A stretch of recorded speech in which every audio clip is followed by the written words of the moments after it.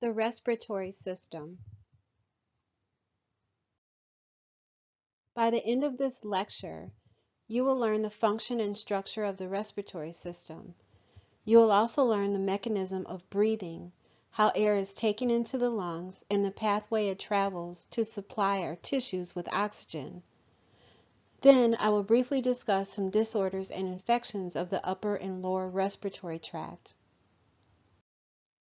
The respiratory system's role in homeostasis is to make sure that oxygen enters the body and carbon dioxide leaves the body. Respiration, also known as ventilation and breathing, is a two-part process: inhalation or inspiration, and exhalation or expiration.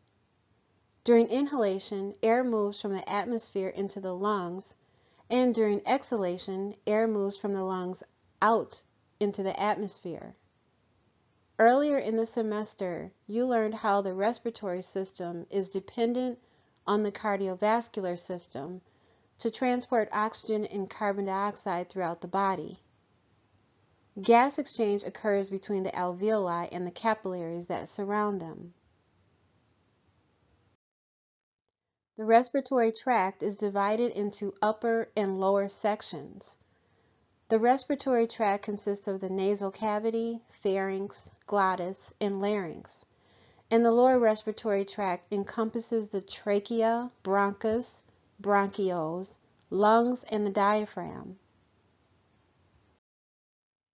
Air enters the nasal cavity, but as we know, air can also enter through the oral cavity.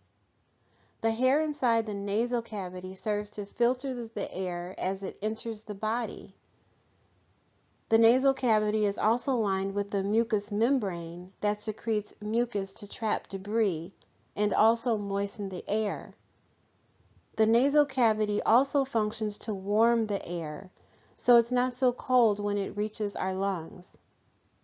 Air then enters the pharynx, also known as the throat, which is a common pathway for food moving through the digestive system.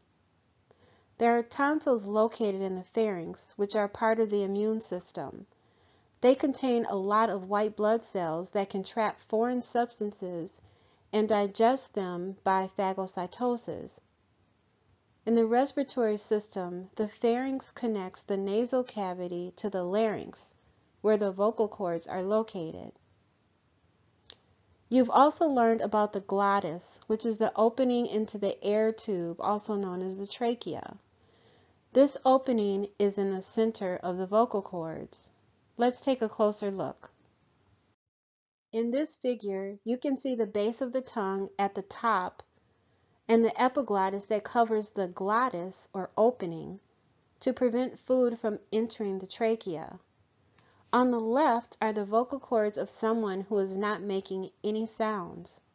But when sounds are made, the vocal cords vibrate to produce sounds as the air passes through. Click on the video to see how the vocal cords work. Again, the vocal cords are in the larynx, which is a passageway for air, and it is made of 9 pieces of cartilage to protect and support the delicate tissue beneath. The thyroid cartilage is the uppermost and largest piece of cartilage that comes to a point that forms the Adam's apple. The larynx is also the last structure that makes up the upper respiratory tract. Air moves from the larynx to the trachea, also known as the windpipe. The trachea is made of 16 to 20 rings of cartilage that is held together by connective tissues. The cartilage prevents the trachea from collapsing during inhalation and exhalation. The rings of cartilage are C-shaped, with the opening in the back as seen in the posterior view in the center of this figure. The esophagus sits just behind the trachea. The opening in the back of the tracheal cartilage allows the esophagus to expand as food passes through it. The trachea is also lined with ciliated epithelial cells and goblet cells. The goblet cells produce mucus that trap any debris that has made its way down to the lower respiratory tract, and the hair-like cilia move to sweep the mucus and trapped debris upward and out of the throat so that it doesn't move deeper into the lungs. Together, the ciliated epithelial cells and goblet cells make up the mucociliary escalator and serve to trap debris and move it upward and out of the body, just like an escalator. The trachea branches into a right primary bronchus and a left primary bronchus. These primary bronchi, plural for bronchus, further branch into secondary bronchi. There are 3 secondary bronchi on the right side and 2 on the left. This is because we have 3 lobes of lungs on the right side and 2 lobes on the left. It is the secondary bronchi that actually enter the lobes of the lungs. The secondary bronchi further branch into tertiary bronchi, and they branch even further into bronchioles, the smallest air passages that lead to the alveoli, the small grape-like structures where gas exchange occurs. Here's a figure that shows one of the secondary bronchi entering one of the left lobes of the lung. You also see the smallest branch with the alveoli at the very end. As mentioned, the right lung has 3 lobes and the left lung has 2 lobes, with an indentation to make room for the heart. The alveoli in the lungs is the site of gas exchange. Each lung is made up of secondary and tertiary bronchi, smaller bronchioles, and alveoli. Each lung has about 300 million alveoli, each of them surrounded by blood capillaries for gas exchange. Respiration or breathing is a 2-part process of inspiration and expiration. During inspiration, the rib cage moves up and out, and the diaphragm moves downward to accommodate expansion of the lungs as they fill with air. During exhalation, the rib cage moves down and inward to its original position, and the diaphragm moves back up to its original position. Lung function tests are performed to analyze the health of the lungs. Each of the parameters measured have normal ranges, and if numbers are outside of range, it could indicate a respiratory disorder. Now that you've learned the structures that make up the upper and lower respiratory tract, we can discuss some problems that can occur within each section.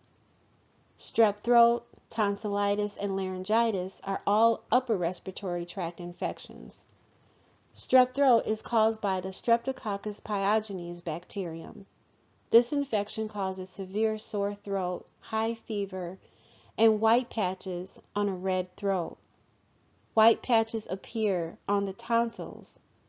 Strep throat can be easily treated with antibiotics, but if left untreated, the bacteria can spread and cause more serious infections like scarlet fever.